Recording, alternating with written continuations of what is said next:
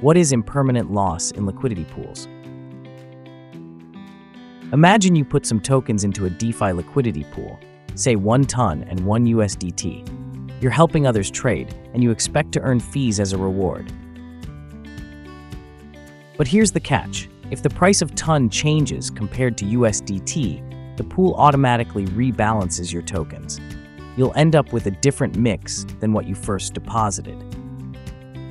For example, suppose 1 ton and 1 USDT are each worth $1 when you deposit them, so your deposit total is $2. If ton's price doubles to $2, arbitrage traders will trade with the pool until the pool's token ratio reflects the new price.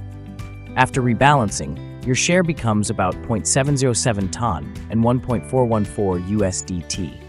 That's a total value of about $2.83 when you withdraw. If instead you had simply held 1 ton and 1 USDT outside the pool, their combined value would be $3. The difference, roughly 17 cents, or about 5.7%, is the impermanent loss in this case.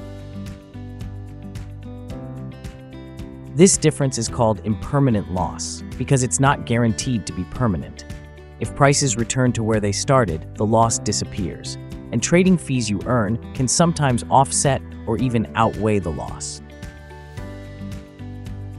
That's why liquidity providers need to balance rewards with risks.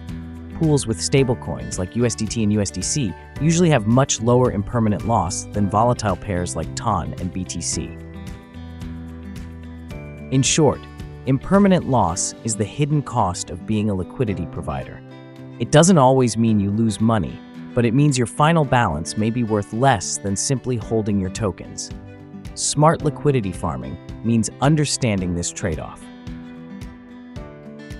Join the Hippo community and be part of the #1 most profitable liquid staking on TON.